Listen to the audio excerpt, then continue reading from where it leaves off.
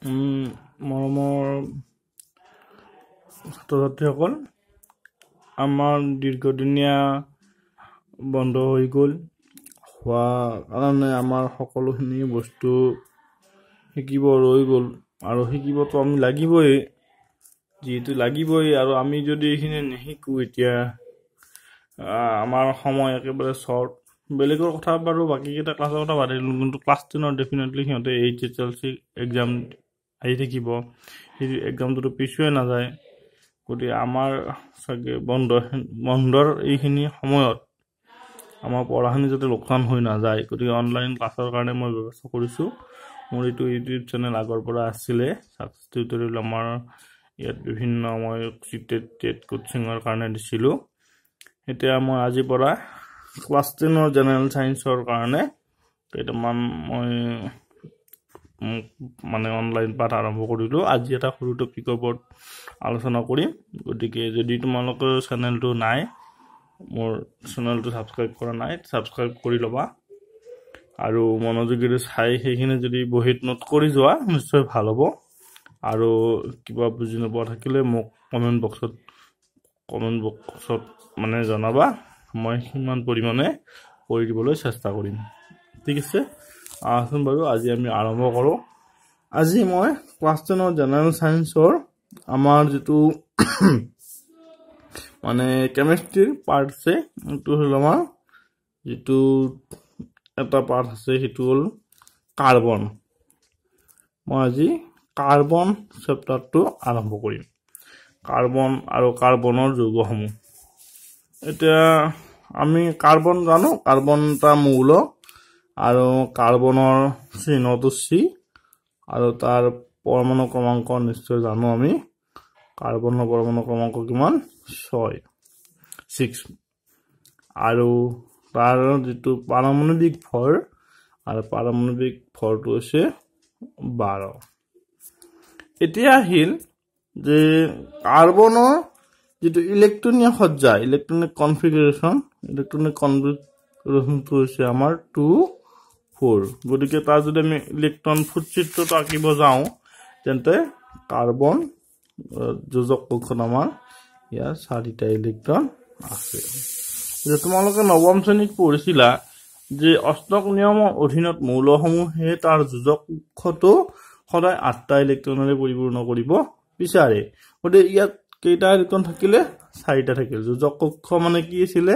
মই অলপ বাৰু মনত পেলাই দিছোঁ। যোজক কক্ষ আছিলে যে আমাৰ যিটো নিউক্লিয়াছ আছে, নিউক্লিয়াছৰ পৰা আমাৰ পৰমাণু কিছুমান শক্তি স্তৰ আৰম্ভ হয়। প্ৰথম শক্তি স্তৰ, দ্বিতীয় শক্তি স্তৰ, তৃতীয় শক্তি স্তৰ, এনে যিটো আউটাৰ চেল আছে, আউটাৰ চেলটোক আমি ভেলেন্স চেল বুলি কওঁ বা যোজক কক্ষ বুলি কওঁ। আৰু এই ভেলেন্স চেলটোত যোজক কক্ষটোত যিকেইটা ইলেক্ট্ৰন থাকে, এই ইলেক্ট্ৰন কেইটাক আমি যোজক ইলেক্ট্ৰন বুলি কওঁ।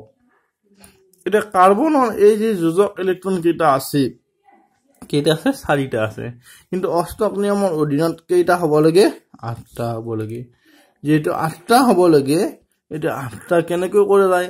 নিশ্চয় কাৰ্বনে কাৰোবাৰ পৰা 4টা ইলেক্ট্ৰন ল'ব লাগিব, নতুবা 4টা ইলেক্ট্ৰন দিব লাগিব। আৰু এইটো কৰিবৰ কাৰণে তেওঁ কি কৰিব?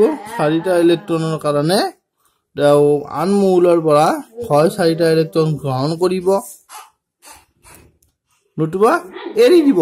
এতিয়া গ্ৰহণ কৰিব বা এৰি দিব লাগিলে নিশ্চয় কিবা এটা কৰিব লাগিব। কি কৰিব চাওক, কাৰ্বনৰ যিটো এইটো নিউক্লিয়াছ আৰু এইটো ধৰা যোজক কক্ষ, যোজক কক্ষৰ পৰা আৰু নিউক্লিয়াছৰ মাজৰ যিটো দূৰত্ব, এই দূৰত্বখিনিক আমি নিউক্লিয়াৰ পাৰমাণৱিক ব্যাসাৰ্ধ বুলি কওঁ। আৰু এই নিউক্লিয়াৰ পাৰমাণৱিক ব্যাসাৰ্ধটো কাৰ্বনৰ কাৰণে অতিকৈ কম। আৰু অতিকৈ কম হোৱা হেতুকে কাৰ্বনৰ এই যোজক কক্ষৰ ইলেক্ট্ৰন কেইটা নিউক্লিয়াছৰ দ্বাৰা প্ৰবলভাৱে আকৰ্ষিত হৈ থাকে। যিহেতু আকৰ্ষিত হৈ থাকে, সি এইকেইটা ইলেক্ট্ৰন কাকো এৰি দিব নোৱাৰে। আনহাতে কি কৰে কাৰ্বনে? যে আন মৌলৰ পৰা যে 4টা ইলেক্ট্ৰন গ্ৰহণ কৰিব লাগিলে কাৰ্বনৰ নিৰ্দিষ্ট ক্ষমতা এটা থাকিব লাগিব, প্ৰৱণতা এটা থাকিব লাগিব। এই প্ৰৱণতাটো কাৰ্বনৰ নাই। যিহেতু কাৰ্বনৰ গ্ৰহণ কৰাৰ প্ৰৱণতা নাই আৰু এৰি দিয়াৰ প্ৰৱণতা নাই, গতিকে কাৰ্বনে কি কৰে? আন মৌলৰ লগত এই চাৰিযোৰ ইলেক্ট্ৰনে ধৰা কাৰ্বনৰ আমাৰ যোজক কক্ষত চাৰিটা ইলেক্ট্ৰন আছে আমি ধৰা এটা হাইড্ৰোজেন আহিল হাইড্ৰোজেনৰ লগত এনেকৈ আহিলে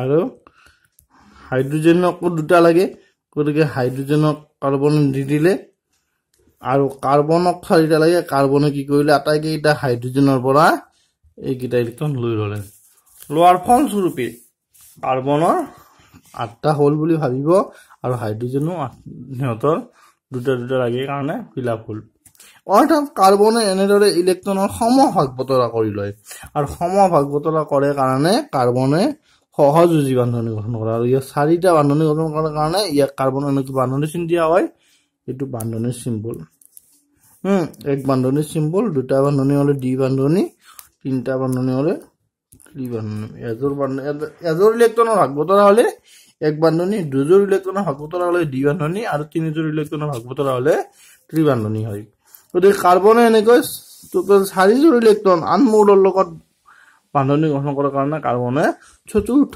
সহযোজতা দেখুৱায় এইটো বৰ ইম্পৰ্টেন্ট কথা মনত ৰাখিব লাগিব যে কাৰ্বনে কিয় চতুৰ্থ সহযোজতা দেখুৱায় তেতিয়া মই যিখিনি কথা লিখি দিলো বুজাই দিলো এইখিনি কথা লিখিব লাগিব গতিকে তোমালোকে এইখিনি লিখিবলৈ যত্ন কৰিবা আৰু যদি এইটো প্ৰশ্ন এনেকৈ আহে যে কাৰ্বনৰ যোজতা 4 কিয় তেতিয়াও এইটো কোৱেশ্চন আনসাৰ এইখিনি হ'ব মানে কাৰ্বনে এই যে তাৰ মানে নিউক্লিয়াৰ পাৰমাণবিক হাৰটো কম হয় এটো কি যোজক ইলেক্ট্ৰন কেইটা প্ৰবলভাৱে আকৰ্ষিত হৈ থাকে নিউক্লিয়াছৰ দ্বাৰা গতিকে ইলেক্ট্ৰন কেইটা এৰি দিব নোৱাৰে আনহাতে কাৰ্বনৰ আন মৌলৰ পৰা 4টা ইলেক্ট্ৰন গ্ৰহণ কৰাৰ প্ৰৱণতাও নাই গতিকে কাৰ্বনে কি কৰে আন মৌলৰ লগত 4জোৰ ইলেক্ট্ৰনৰ সমভাগ বতৰা কৰে আৰু সেইবাবে কাৰ্বনে চতুৰ্থ সহযোজতা দেখুৱায় বা কাৰ্বনৰ যোজতা 4 গতিকে ঠিক আছে এইখিনি মোক কোৱেশ্চনটো লিখি বাৰু দেন মোক কমেন্ট বক্সত জনাবাচোন আৰু এইটো আনসাৰটো মই চাম গতিকে এটা হোমৱৰ্ক দিলো মই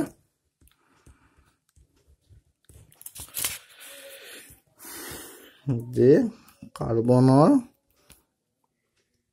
যোজতা